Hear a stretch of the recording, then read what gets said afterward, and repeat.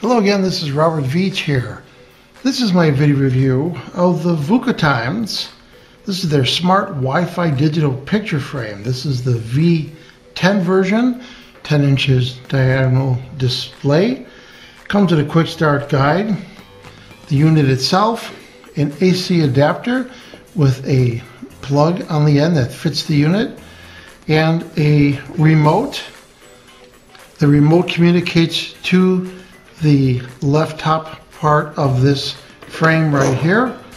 There is two little boxes there, so that is the infrared sensor there. We're going to talk about what that is later on. On the remote, make sure that you do remove the tab on the battery compartment on the side right there, because that will prevent the unit from working. So remove that plastic tab. Also included is this plug-in tail piece that holds the unit up vertically. And this is the first time I've ever seen this. This is pretty unique. It plugs into the back right here. It only goes in one way. You rotate it clockwise, just like that, and then it allows the unit to stand perfectly. And very clever because it allows you to plug the power right into the connector right there. And that's how you power the unit, just like that. Never seen that before. Very nice. On the back of the unit, there is a speaker right there and a speaker right there, producing stereo sound. So if you want to have music to your slides, or you want to have video being played, the sound does come on the unit. We're going to demonstrate that. In addition to the user guide, it has a contact card. Talks about how to contact the company. If you're happy or not happy with the product, you can reach them right there. They have information right there. And you could also have your warranty activated and using this scanner right here. So I am going to power this unit up and give it a try and show you how to get your photos on here from your mobile phone device. So here I'm powering it for the first time.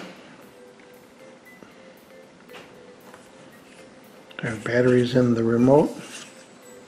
I pulled the plastic tab out of the remote. You can set the time zone, language, 24-hour format. Motion sensor can be turned on so that you see pictures when you go near the sensor right there. Let's look at the Wi-Fi right here. So there's a lock symbol on there. So it's asking me to enter in the password. Okay, so I put the password in, and now it's doing something, hopefully connecting to my Wi-Fi, which is in my basement. And there it says it's connected right there. So I've downloaded the app Whale Photo. So I'm going to open this up. Please follow the instructions. This frame asks the frame owner for an invitation code. So there is the invitation code there that's on my screen. Once you get the message bind successful after you go through this process, to verify that it's connected, you can click the My tab at the bottom and click Connected Frames, and you'll see there the default name is Home, Illinois, or whatever state you're in. This view is a preview pane, so you can tap on these different pictures to get a larger preview. Now we're going to go ahead and send them to the device. So I'm going to click this multi-select button, and I'm going to tap the ones that I want. You can only choose up to 10. Okay, so you're choosing, then you hit next. We're going to choose Home, and it'll say it's online, and then hit Next once more. I don't care about writing captions, I'm just going to send them. So that should have sent them. But now the History tab shows ongoing deliveries, and you can see that it's doing what I just checked. It says, okay, it's done. It sent them. So when you're looking at your photos, you can hide them, and the little symbol is the eye right there, and you see you can have those ones hidden. and that way they won't show those particular pictures. So now that's what we sent from that app. Let's go back to home right here, and now we could go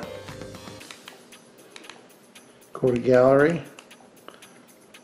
back to gallery, and we could pick the individual pictures and show them on the screen right there. And then I hit the next button.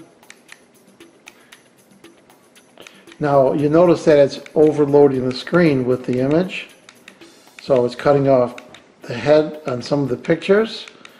So let's figure out what that is. We go back to the settings right here, and I have that one setting. So if you go here to display slideshow, and right here fill frame, let's turn that off. So now I turn fill frame off. Now let's go back to the home right there, and now we should be able to go to gallery again. There. Now you notice that it's showing the pictures in the right scale.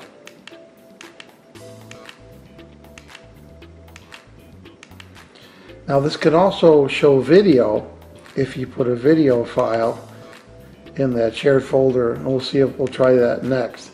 But there's the pictures that we uploaded, and they're not scaled up anymore, so you can see they're the right aspect ratio, and that looks nice. And the display has a nice image to it, very bright. So I want to point out that I have my phone here, and I have it connected to my PC, and once you get connected, you have the file structure comes up,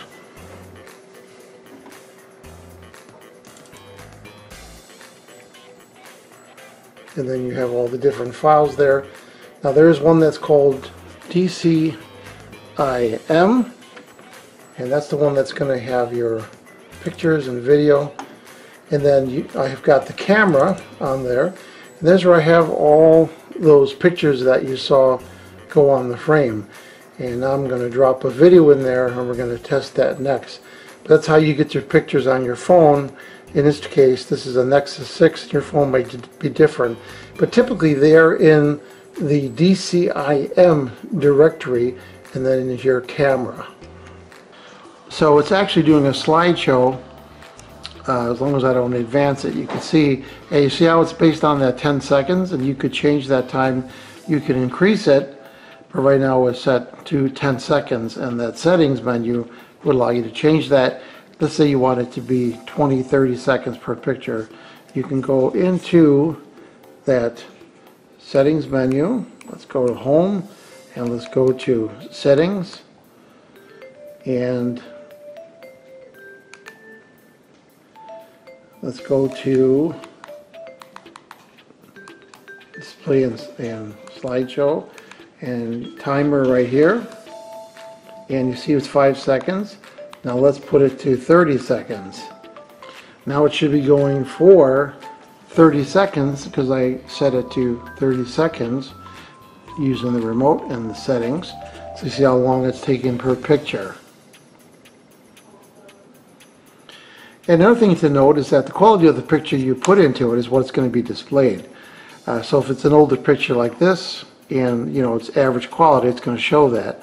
There is a minimal pixel size you want for pictures like that. You can see is clearer on there. So there I showed you how to do the timer.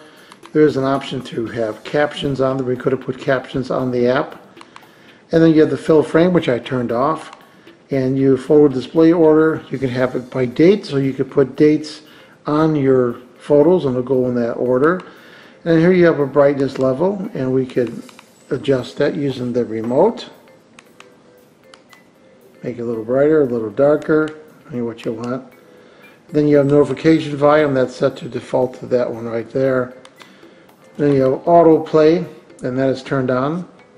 Video playback, you have an option there, play once or loop. So let's just put it on loop so that it loops those pictures. Playback audio, we can leave that enabled so that we can have audio. We're going to try some video on here. And there's the video volume. Now we're going to try a video on here to see if it'll play Windows Media.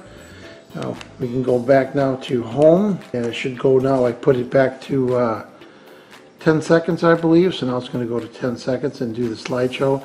And because I told it to loop, it should loop.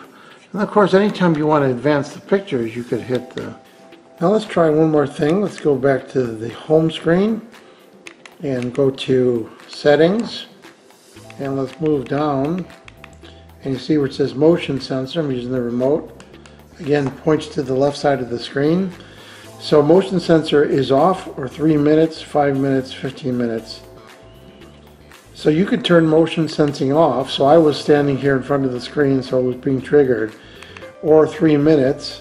And what that means is that it'll stay on the screen for 3 minutes after it detects motion. And the little motion sensor is right there, right below the sensor for the remote.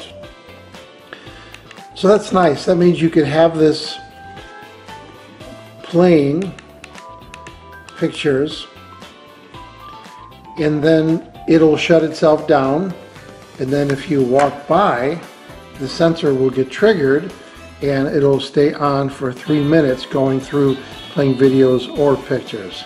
That's a nice feature it has. The app allows you to preview photos as well as videos, which is nice, so that you can see a preview of them.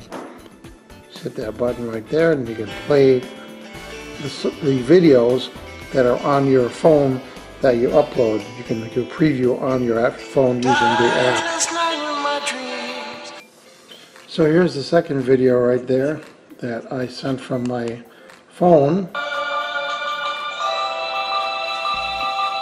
And again, you've got volume up and volume down. Very nice image.